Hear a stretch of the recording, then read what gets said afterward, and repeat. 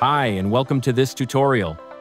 Today, we'll show you how to use True Displacement to modify physical geometry to create realistic surface relief.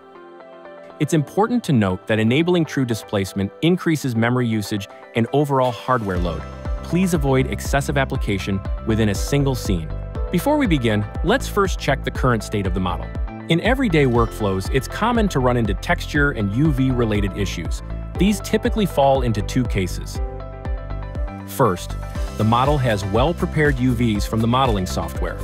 After importing it into D5 and applying materials, little additional adjustment is required. Second, the model comes in with messy or inconsistent UVs.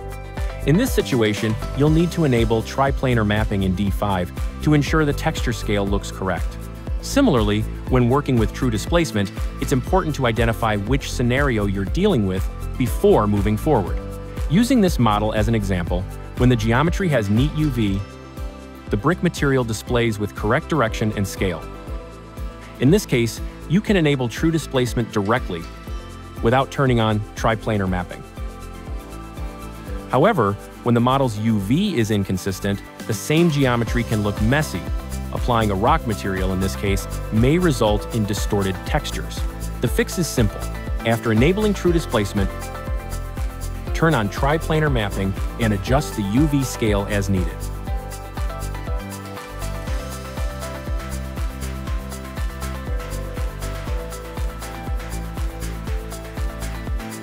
In short, triplanar mapping is the go-to solution for quickly resolving UV issues in your models. Now that we've covered how UV affects your model, let's move on to the other features of True Displacement. Back to this model, before using True Displacement, make sure the material template is set to displacement. Then, load a black and white map into the height map slot. Once that's done, click the button on the right to open the advanced panel and enable True Displacement. After turning it on, you'll see several new parameters appear. Subdivision level controls the mesh density of the model. You can switch between different display modes using Alt and 1, 2, or 3. Press Alt and 2 to enter wireframe view, where you can clearly see the current mesh density. When the mesh density is low, increasing the height value will still deform the model, but the level of detail will be limited and the result may look rough. In this case, switch back to wireframe view and gradually increase the subdivision level to add more geometry.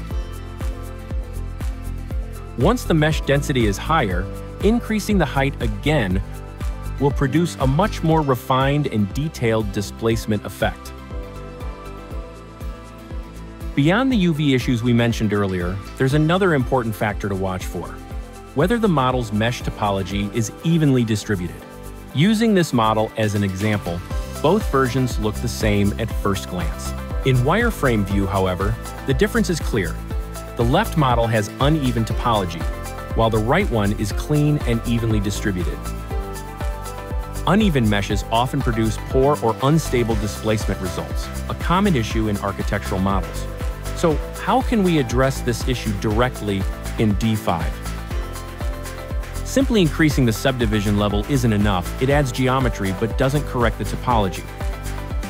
Instead, click the Remesh button on the right to quickly rebuild the mesh into an even structure. Once remeshed, you can increase the subdivision level to add detail. Now, raising the height value will produce clean, accurate displacement.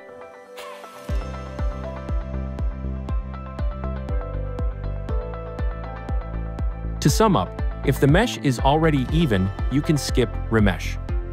If not, enabling it is the fastest way to resolve the issue. Vertical offset controls the overall offset of the model's surface. In this scene, increasing the displacement height makes the model appear to expand outward. To balance this, we can adjust the vertical offset to pull the model slightly inward, bringing it closer to its original volume. Likewise, in this pathway example, increasing the height of the road material causes the surface to shift from its original position. A quick adjustment to the vertical offset brings the road back into place. Maintain continuity is designed to address two common issues.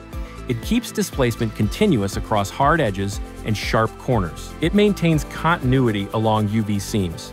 Let's take this model as an example. Displacement works by moving the surface along the direction of each face's normal. As a result, edges or corners that haven't been beveled can develop visible cracks when the height value is increased.